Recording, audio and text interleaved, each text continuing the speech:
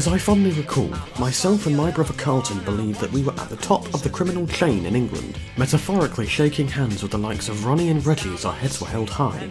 Our careers as young pickpockets had been largely successful, with many items pilfered from the unsuspecting population of Pompey, then a cheery and bright town on the southern crest of England.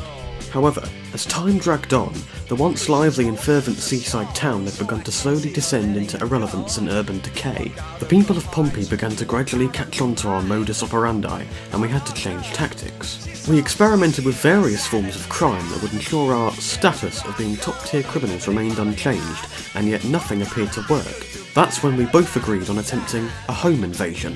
My brother Carlton was the brains of the operation. His unrivalled brilliance earned him a number of awards during the short time we both attended school, as well as the admiration and appreciation from a large gallery of crooks and lowlifes living locally. Now, you might well have assumed I was the brawn of the dynamic duo, but that's far from the truth. I may well have attempted to scare off any potential rivals during our time as pickpockets, but otherwise I was scared shitless.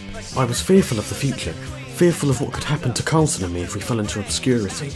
However, he convinced me that this plan of ours would make sure we remained feared by all, and so we plotted out our robbery with careful precision. The plan was simple: find an easily accessible window and jam it open using any tools necessary, ransack the entire place for everything it could possibly have, and then get out.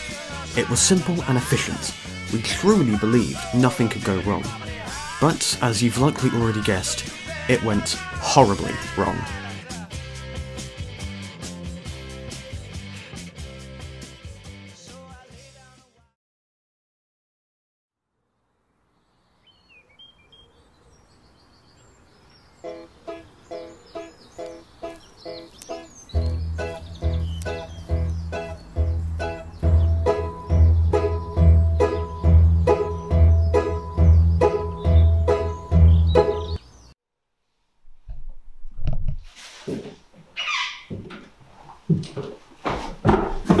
What the hell are you doing? You're going to get us both locked up. I'm sorry, I'm not good under pressure.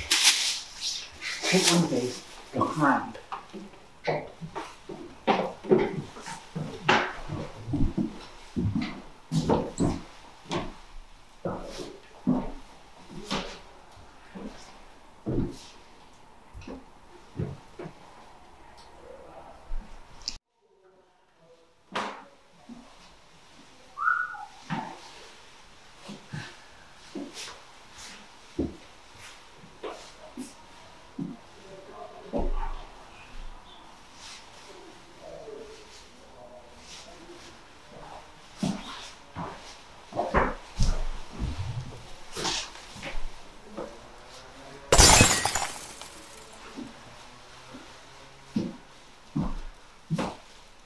What have you got?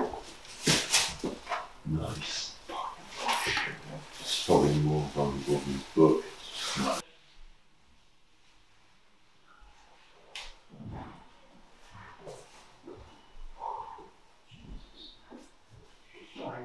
Very shiny.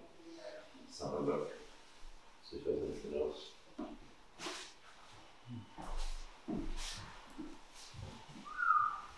Jesus. What thousands. Millions.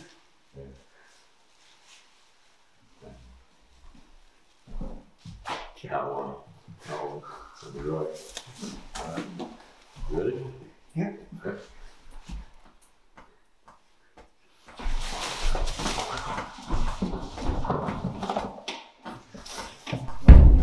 You're joking. Oh.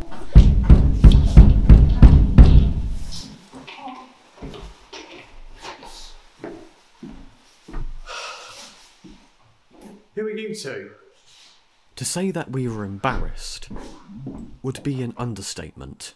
After we were caught, the son of homeowner Janice Tweedle, Donovan Tweedle, phoned the police, and we were arrested and kept in a dark and decaying cell for 48 hours. We were eventually released on compassionate grounds, and we both decided, me and Carlton, to give up pickpocketing forever. We eventually settled down and found a job in a small shoe factory nearby, where Carlton sadly died a few years later.